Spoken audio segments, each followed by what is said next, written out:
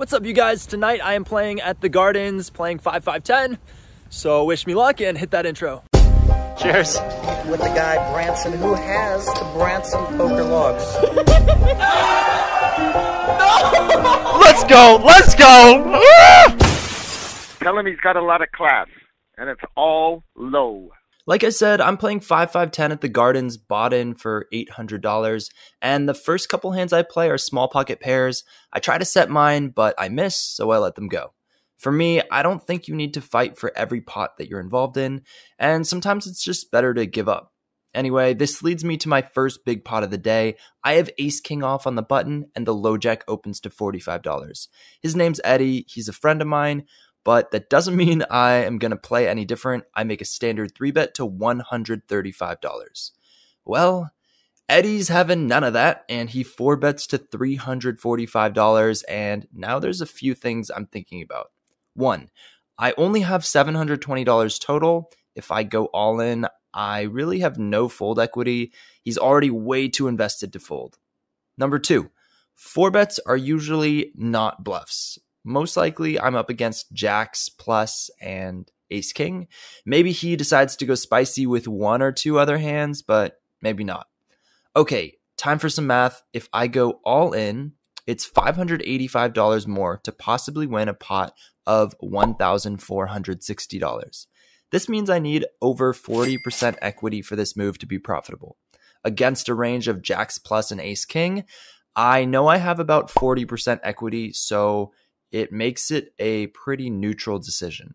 I could go all in, I could fold, or I could possibly choose option 3.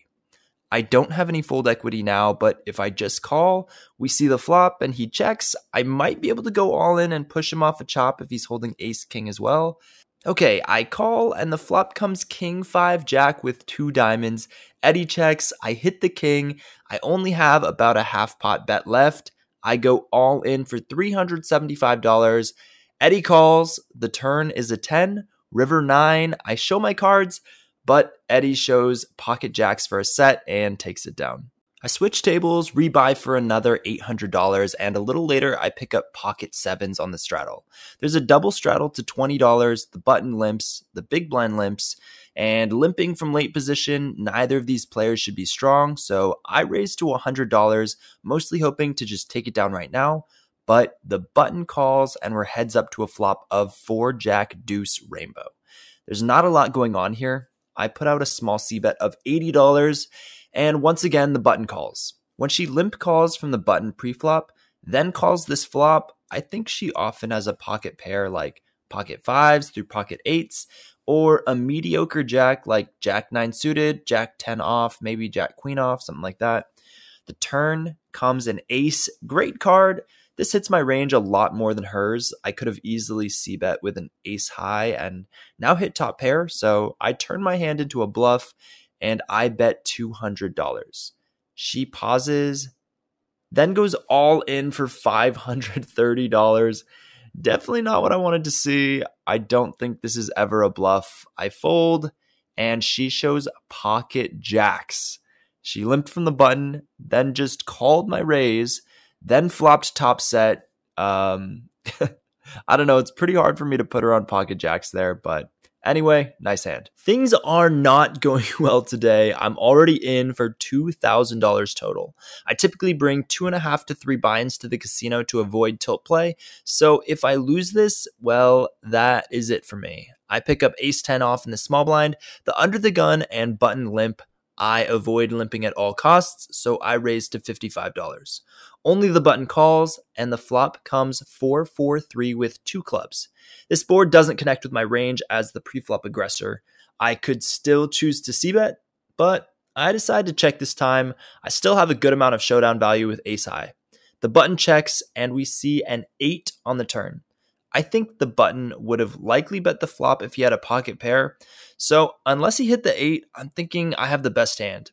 Still, I check, just trying to get to showdown, but the button has other plans. He bets $100.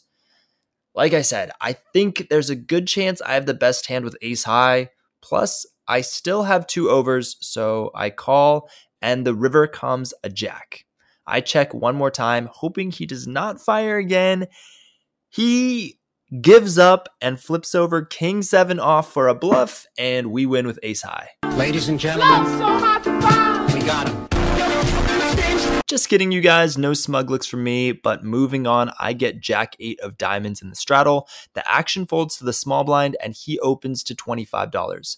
The big blind calls, I make the call, and we're 3 ways to a flop of deuce 10 8 with 2 diamonds. The small blind checks, the big blind bets $45, and it's on me. I have a pair and a flush draw, so no matter what, I should have a good amount of equity in this hand. Let's turn up the heat. I raise to $140, and the big blind calls. The turn is the ace of diamonds. We hit the flush. The big blind checks, and I bet $175 now. I'm trying to charge 2 pair hands, sets, or a hand like king 10 or queen 10 with a diamond. Unfortunately, he lets his hand go. He probably had a 10 with no diamond or a straight draw, but still, I think a bet was the right move. Okay, we are building momentum, chipping up. It's time to get a top 5 hand. I pick up pocket jacks in the small blind. The button limps, and I raise it up to $50. Only the button calls. We're heads up to a flop of king deuce deuce rainbow. I should have a lot of kings in my range.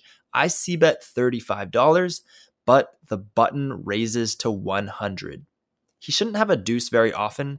Probably only ace deuce suited or maybe ace deuce off. Since he limp called pre-flop, he shouldn't have a strong king like ace king or king queen.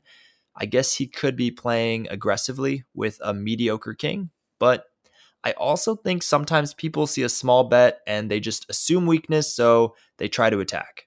In reality, on a dry paired board, I would bet small with any hand, but anyway, all things considered, I think jacks are too strong to fold just yet. I make the call, and the turn is a queen. I check, and he checks back. I think he would have bet again if he had a 2, so in my head, I rule that out now, and we're off to a river, which comes a 3, not changing anything. I check, and now he bets $225, a pretty sizable bet. So what makes sense here? Pocket 3s that got lucky and river to full house? Maybe a king? Would a mediocre king really want to bet big on the river? I don't know. My gut is telling me to call, so I toss in the chips. Well, sometimes my gut is wrong, but not this time. My opponent shows jack 9 off, and we take down the pot. Next up, I get ace jack off in the big blind. The lojack, hijack, button, and small blind all limp. Ace jack is definitely good enough for a raise, so I make it $75. That thins the field a little bit, but the hijack and button aren't scared. They make the call, and we're 3 ways to a flop of ace queen 6 with 2 spades. Since my opponents both limp called and didn't raise pre-flop, they shouldn't have a better ace than me. This means the only hands beating me should be pocket 6s or ace 6 suited, which there's only one combination of. I put out a c-bet of $90.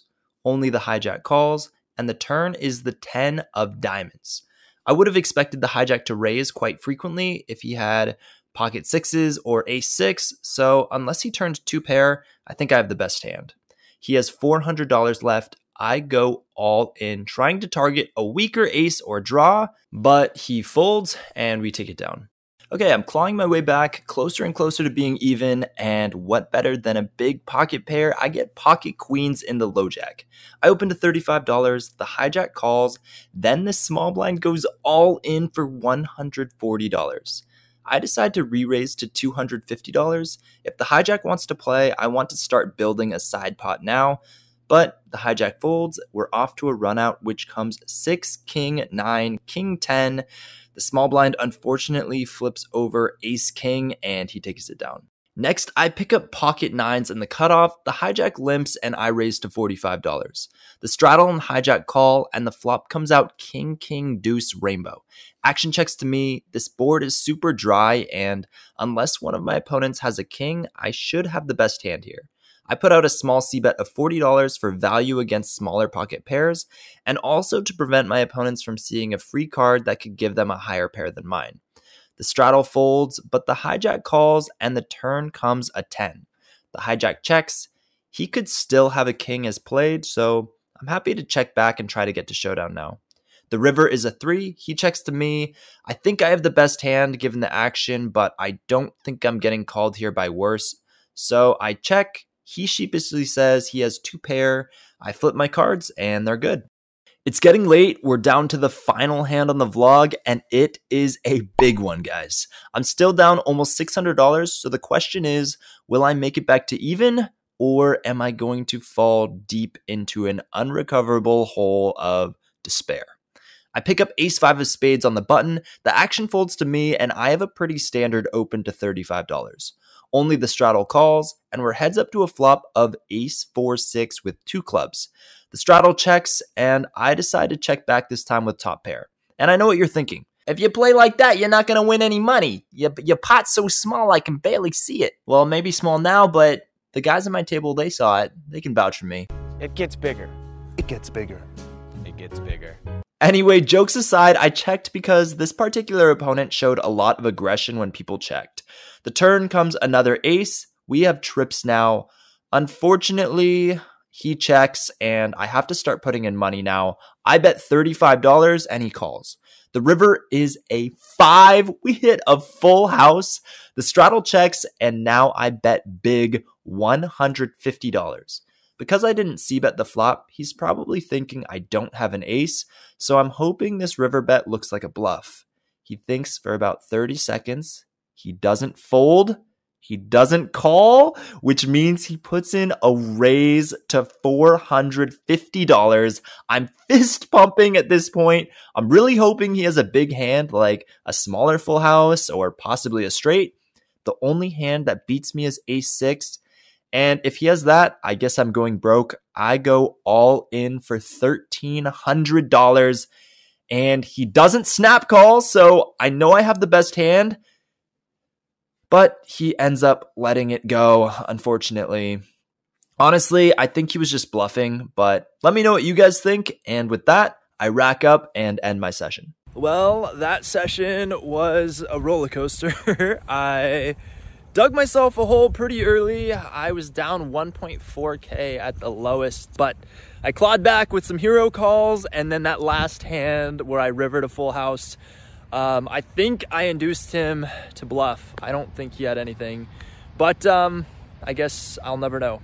But anyways, thanks for watching. Tonight I was in for a total of $2,000, and I was out for $1,935.